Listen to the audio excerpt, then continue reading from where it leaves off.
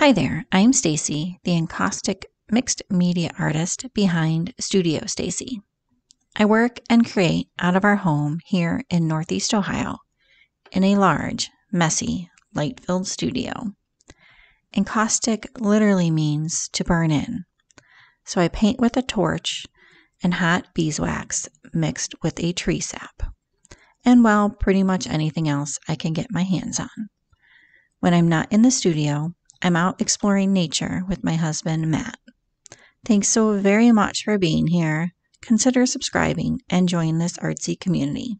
Don't forget, hit that thumbs up button, which helps me get introduced to more like-minded people like yourself. Good morning. I have been recording bits and pieces over the last week, and so this is kind of a bit of a mashup as to what's been happening. So here we have a bunch of different encaustic wax paints that need put away. I have them in these containers here, and I wasn't getting them out because they weren't with the rest of my paints. So I printed off some labels and, of course, made some more plastic bags to store them in. And I'm just going to peel these labels off and get them put away into their appropriate bins. And by the way, these plastic bins are still working out really, really well. So if you're an encaustic artist and are searching for a storage for your encaustic paint, these plastic bins are great.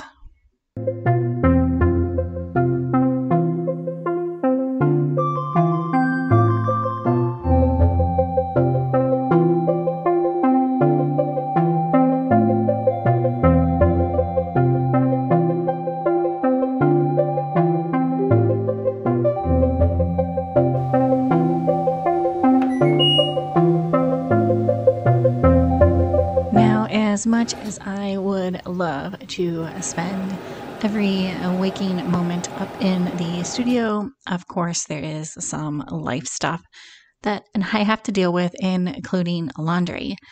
But the good news is these laundry baskets are now empty, and I am literally doing a happy dance over it.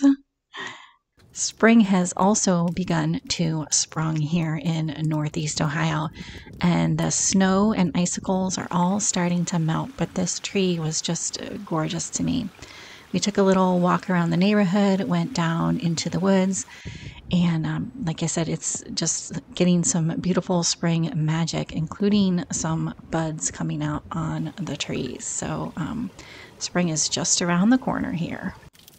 You may not know, but I am part Scottish, and my sister and I are always trying to find the perfect shortbread cookies.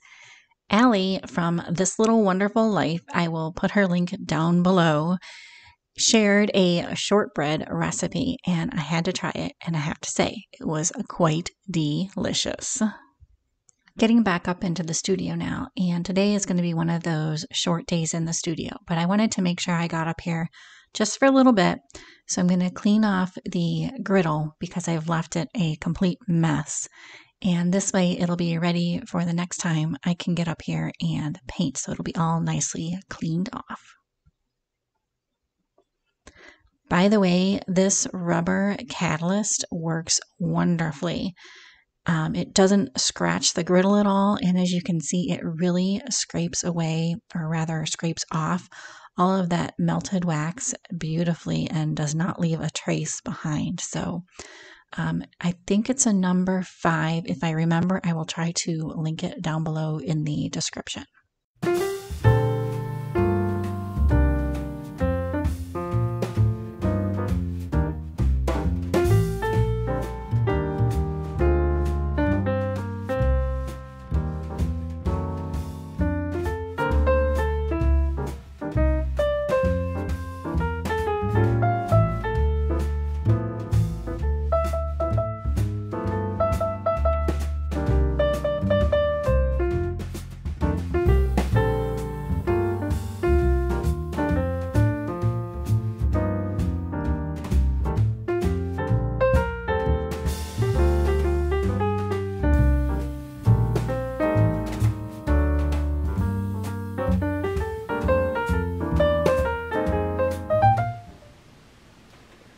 just thought I'd show you what my plan is for this journal and this journal. And we'll start with the small one first because I've been working in it.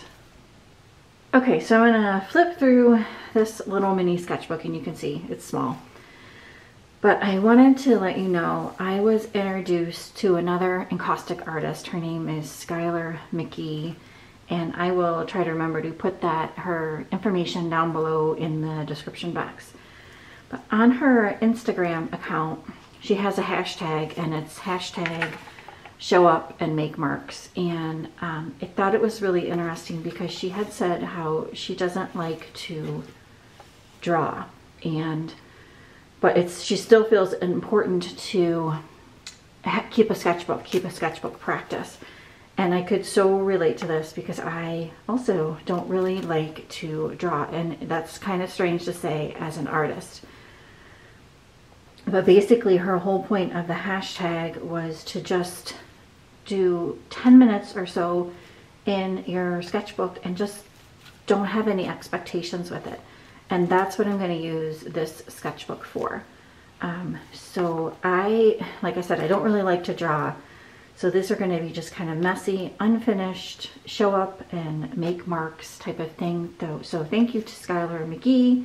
And I'm hoping maybe some of you can also relate to that, where maybe you don't like to draw, or maybe like myself, you've been told in the past that you can't draw, and that kind of leaves an impression on you, especially if you were told that in elementary school.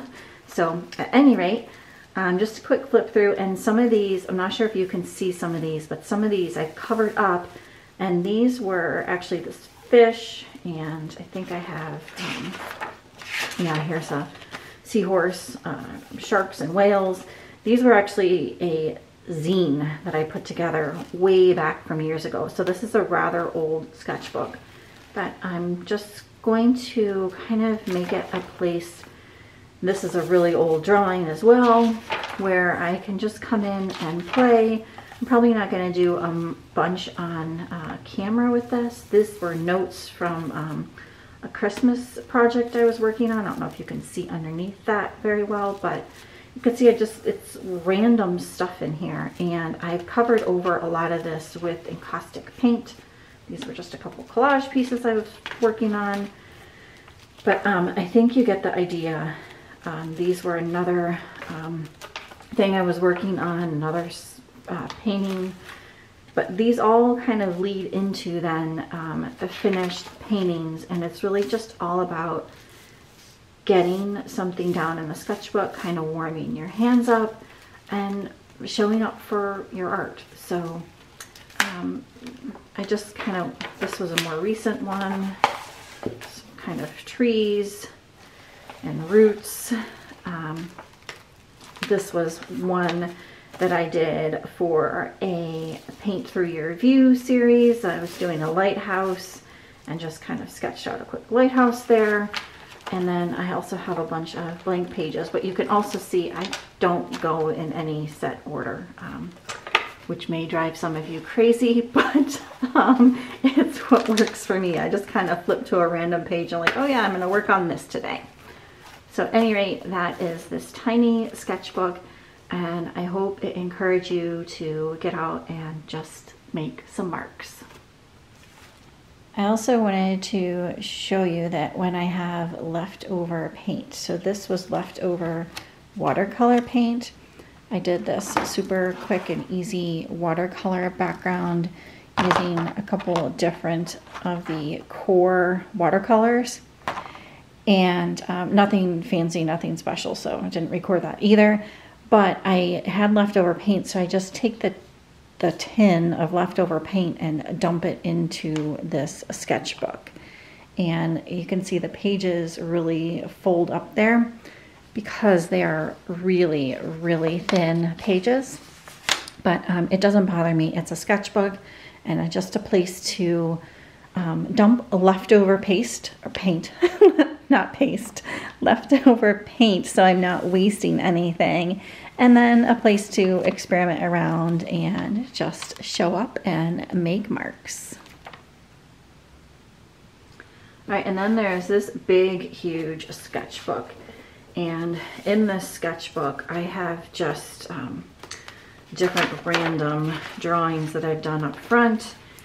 And then you've seen me flip through this before. Lots of, again, things from past and future. But my plan for this big sketchbook was to, just reach over here, glue in these sketches that I have done for this new painting series. And I think that's still a good idea, but I'm kind of debating on maybe scanning these first and maybe someday making prints out of them. I don't know. It was just kind of a random idea that I had. So let me know if you guys would be interested in prints. I'm not exactly sure how I could get that to work, but if you would be, you know, I would be willing to kind of maybe try to figure that out. So again, I may still take and to a, oh, this already has something glued down in it. You know, I may still take and glue these sketches down in here on these pages here.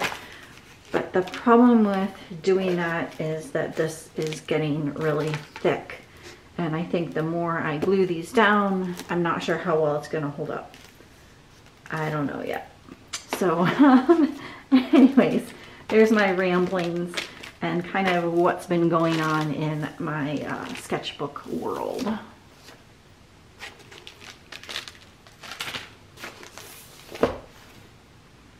Good morning. You are now all caught up to present day time, and today my plan is to work on another encaustic sketch.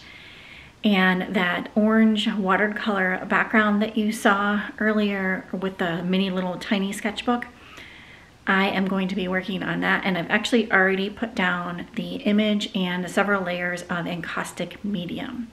So let's get to painting on that.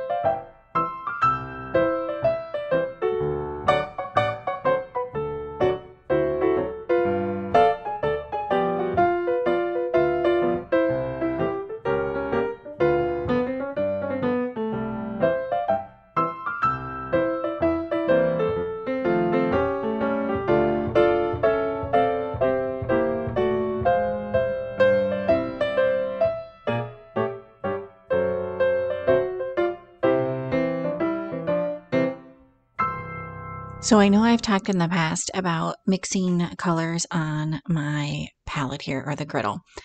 And so you guys probably know a little bit about that and how I mix the colors on the griddle. But lately I've been doing these paint swatch cards to go with each painting. And so I thought I'd show you how I do that. And basically that little tin in the back there that you saw me dip my brush into, that is some brush cleaner, which is soy wax. So anyways, I'm just swatching out some of these colors under the card, and then I'll go back in and write the names of them. And then I'm also mixing right on the palette and doing a swatch of those two colors mixed.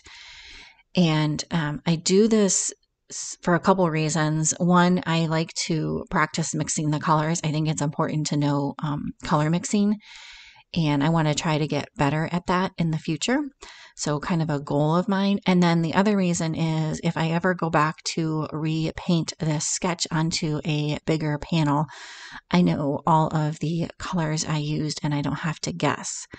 And you'll see sometimes I take and use the brush cleaner to clean out my brushes, and then sometimes I just use some clear encaustic medium, just depending on what color I'm going into next. So in this case, I'm using blues and purples, and they're not that far off, or that far different, I should say.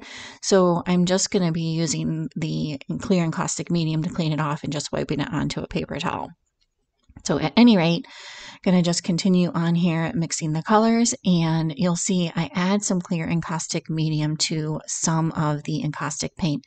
And again, that just depends on the paint. Some of these paints I've made myself using dried pigments, and some of these, like that purple, is a store-bought paint from the art store. And so when you buy your paint from the art store, it's a little bit more expensive, but it's a lot more concentrated.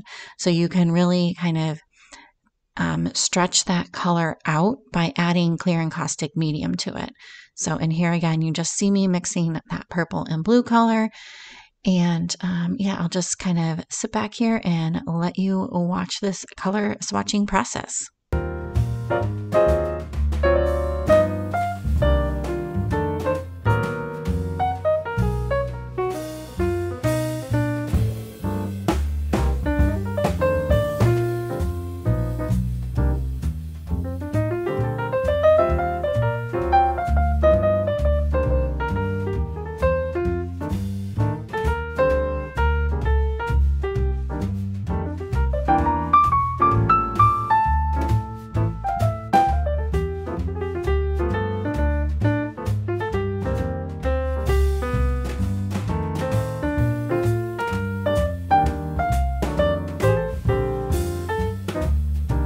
And I am ending the day and this video basically the same way I started it, by cleaning off the palette.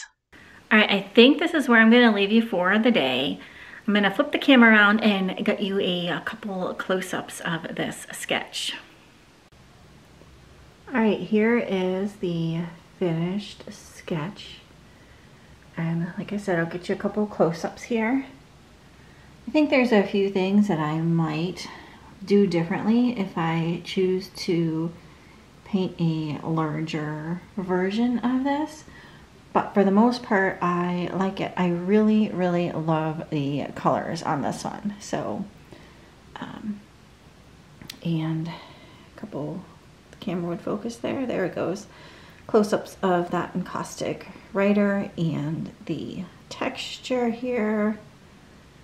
So yeah, there you have it. I believe this sketch is done. If you have any questions at all about anything in the video, definitely leave them down below in the comments section. And if you would be interested in prints of any of these sketches, also let me know that. I'm just trying to decide what I want to do with them. I'm also toying around with the idea of maybe putting them in a frame of some sort and just selling the original sketch. I don't know, I've got some ideas going around in my head, so let me know down below. While you're down there, don't forget to like the video. As always, thanks so very much for coming along. We'll talk to you soon. Bye for now.